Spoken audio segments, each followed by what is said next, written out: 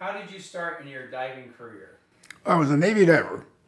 I'm a second-class diver. I went through second-class diving school in Hawaii. Had the best time of my life.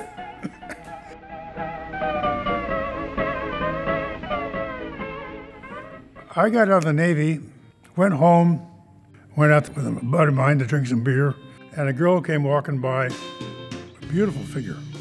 As she walked by, I said, "Come on over here and have a beer with me." She said, "Okay." After about 10 minutes, I said, "I want to get married." She says, "Would you like to get married?" She said, "Yes, I would." That evening, we made arrangements. The next day, we left to get married. And still married? Still married. Now, we only had one argument. It started on the day we got married. That's supposed to be funny. I bought a boat while I was in the Navy and rebuilt it with the idea of going out and diving for abalone. I did that. I took my new wife and we went out there, but she didn't like it at all. And I had problems with the boat. I was always mad because things were always going to break it. And I could see that this marriage was not going to survive. So we quit that and we went on Morro Bay and joined the Black Fleet. Really, they were a whole bunch of really good GIs, mostly of the Marines. Worked hard, knew no end to it. They weren't very good when it came to building things, so that was my department, so it all worked out. I'd help them and they'd help me. I was diving abalone in Morro Bay and I didn't like the place. The weather was bad, cold, windy, foggy. So I ran the boat down here and I put the boat up for sale. And then I found that I could rebuild some of these old masts and so forth for the abalone divers here.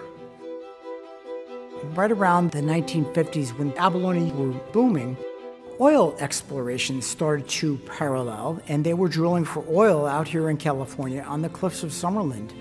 So they soon started offshore oil drilling, and they have to fix and maintain their equipment. So what better resource than having the local abalone divers who are used to working underwater?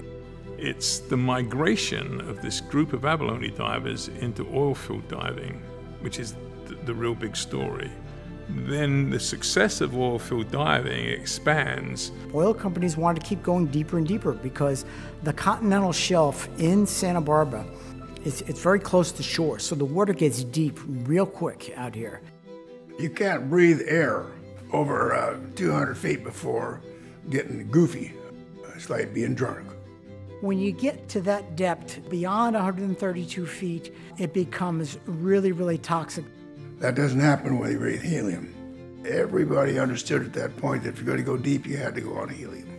So Wilson had a knowledge that with helium you could go really deep. And so he developed this helium demand system in an abalone helmet. Danny Wilson was an abalone diver.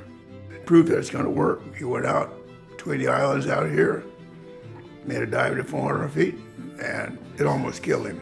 He did what's called the bounce dive. Bounce dive means he just went down, touched bottom, and then came back up. The extreme pressure at 400 feet caused the gasket between the breastplate and the helmet to swell up, and it put a wedge lock on the helmet. Normally we can twist these things off, but because it swelled up so much and created this wedge effect, they could not get the helmet off. And his wife Dorothy was on the boat at the time and got extremely upset. So they had to go and take the actual breastplate and the brails off the helmet to get it off.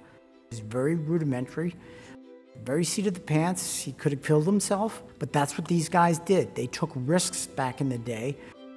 After Dan Wilson died in 1962 and the development of commercial mixed gas pioneered here, then Associated needed to build equipment to be able to do helium diving, and Kirby was recruited to build that.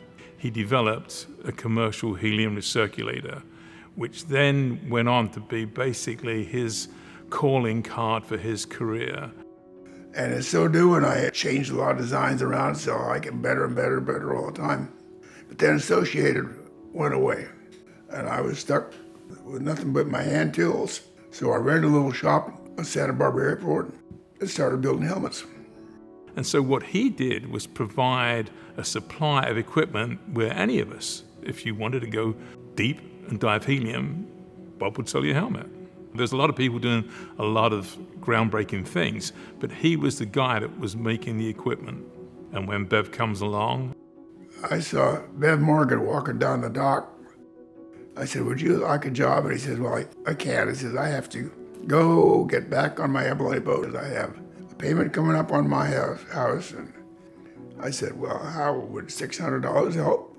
He says, for what? I says, for you working for me for 6 weeks. But he was easy to work with, very, very intelligent and anxious to do good work. They were very, very, very different, like a chalk and cheese type of different. Bob was very traditional. With Bev, his style of life was Ferraris, him and David Crosby doing all this crazy stuff.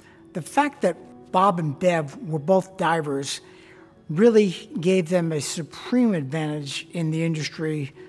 Other people were trying to build diving helmets, but they weren't divers. And they could come up with dumb designs. For instance, when you put a diving helmet on, it's got to fit and it has to be comfortable. Now you say, well, it's not bad. There's a little screw right here, but I put my head against it once in a while, it's all right. Come 2 hours later, tell me about that screw. They knew what divers needed and what worked and what wouldn't work for commercial divers.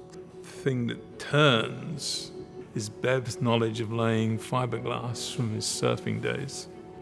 We produced the helmet that changes the whole direction of everything, which is the Superlight 17. So they introduced that and became basically an overnight success.